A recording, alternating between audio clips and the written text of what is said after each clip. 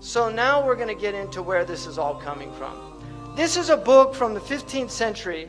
It's a picture of the devil, you know, and this is something, you know, Muslims used to sometimes depict things, Kitab al-Bulhan. But I want you to look at his hands. You see this sign?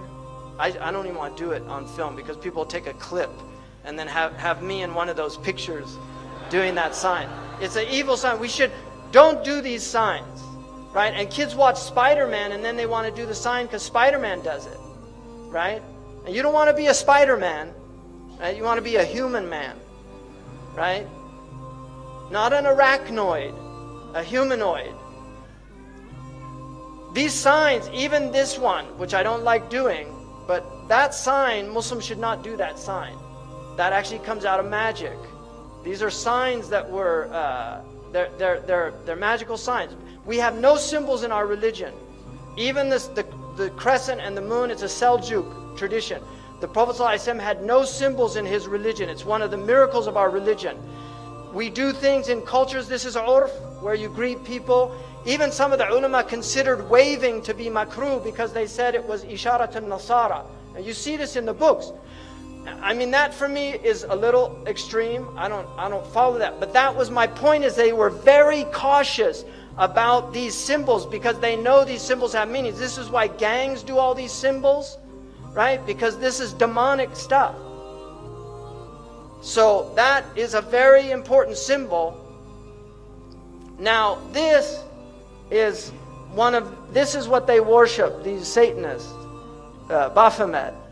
If you notice, he's androgynous, so it's a male-female mixture. Also making these signs. You see the signs he's making using this sign because 11 is the devil's number. Because 11 is 1 beside 1.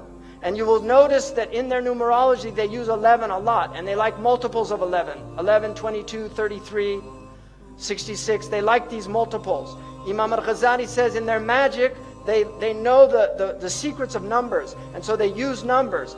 The Prophet ﷺ, when they used magic on him, they blew on 11 knots. 11 uqda. And this is why the Mu'awwidhatayn has 11 ayahs. Because it protects against their magic. So this is real stuff, people. I'm not making this up. This is real stuff. You either believe it or you don't. And if you don't, it's at your own peril. But this is real stuff. Sihr is a reality in the world. And people practice magic. And one of the practices is through the eyes, seducing the eyes in television and spectacle. It's the sihr of the ayun. You can see Madonna imitating here Baphomet, right? Because she's one of them, and she's a numerologist. She is a numerologist. She practices numerology. This is Lady Gaga, that everybody's gaga about. People tell me, you know, oh, you've got a lot of followers on your Twitter or something like that. I don't even know. I did Twitter one time and regretted it. But people said, and I said, to me that means nothing. Lady Gaga's got tens of millions of followers. So the devil has plenty of followers on Twitter. It means nothing. We want to be on the account with God, right? We want to have the angels following us, pleased with us, happy about what we're doing. Now, Maleficent, you could see Disney, they used to have films where the witch was evil, and now they entice them. This is the fitna. They make a beautiful, see, they used to make them old hags. If you see the old film, the witch was old hag, but we get them by degrees. Now they take somebody that many people consider a very beautiful woman, and they put her in Baphomet's mask, and then it becomes seductive. He takes people by degrees. I mean, what is this? Why are they doing this? Why are you wearing horns? We're human beings. We're not demons. And then you can see these signs. Why do they use these symbols? Now this man over here, LaVey,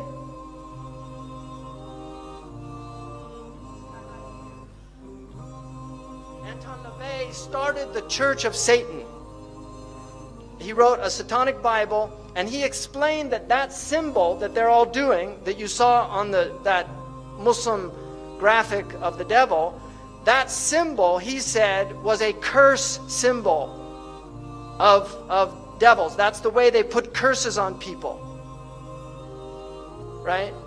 And you've got people at rock concerts, they're all doing it, thinking it's cool.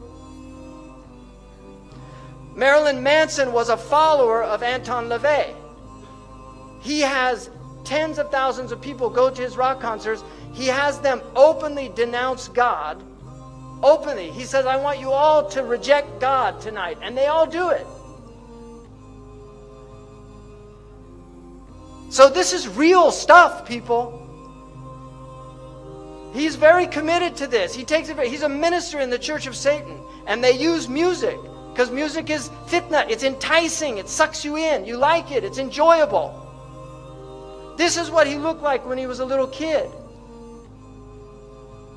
And this is one of their symbols also. They use astrological symbols. This is him on stage. This was a cover of the Beatles because John Lennon was heavily involved in magic.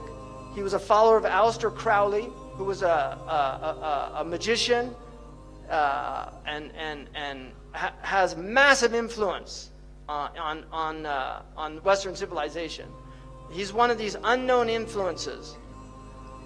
But they followed him. They're in doctor's suits with abortion.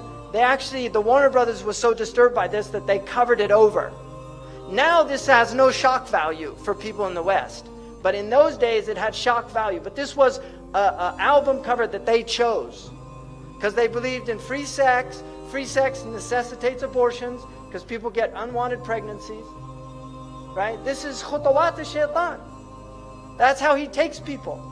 That's why Allah says, وَبِالْوَالِدَيْنِ إِحْسَانًا, right? Allah says, وَلَا تَقْتُلُوا أَوْلَادَكُمْ خَشْيَةَ إِمْلَاقٍ. Don't kill your children out of fear of poverty, but then, وَلَا تَقْرَبُوا الْفَوَاحِشِ. Don't go near the fawahish that will make you want to kill your children. There they are doing these symbols. You see, and this is another symbol. Even though it means okay, it's actually a demonic symbol that represents 666.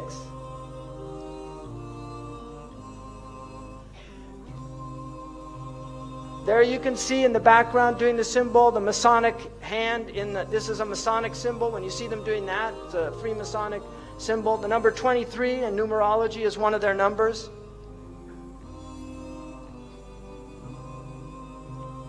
Now look at this young girl, mashallah. So wholesome, this Disney girl, right? Look at her, just wholesome Disney girl, country singer, right? Hannah Montana. If you notice, they use also backwards. It's haram to recite the Qur'an backwards. This is well known because in magic they recite things backwards. Aleister Crowley taught them to learn how to talk backwards. John Lennon actually knew how to speak backwards. There's recordings of him speaking backwards. And they do backmasking on their albums where they actually play things in reverse. Led Zeppelin, followers of Aleister Crowley, did this on one of their albums.